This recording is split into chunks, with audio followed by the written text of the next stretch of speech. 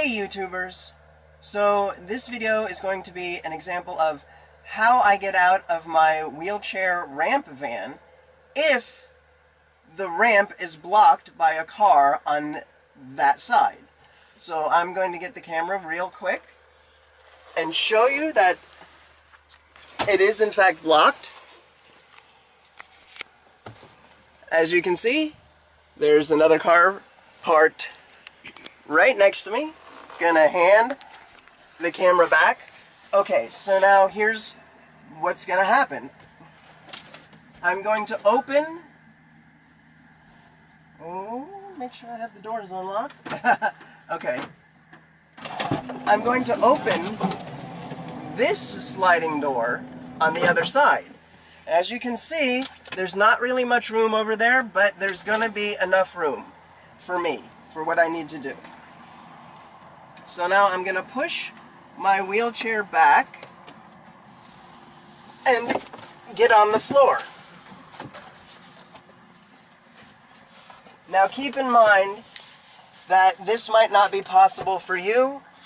If you maybe don't have the upper body strength that I do, or flexibility, or also if your wheelchair is bigger, if you have an electric wheelchair, this might not be possible. But then again, it might. I really don't know. This is what works for me, and I have had to do this on several occasions, so this is not just a demonstration of something that I've never done before.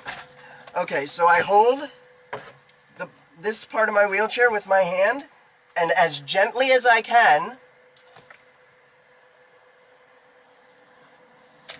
let it down. Once it's resting there, I can push it out the rest of the way.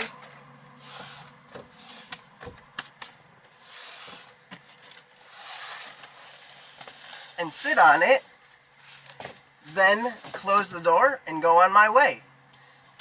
Now, of course, you'll be saying, well, how do you get back into your van? I'm going to do another video with that. So basically what I would do now,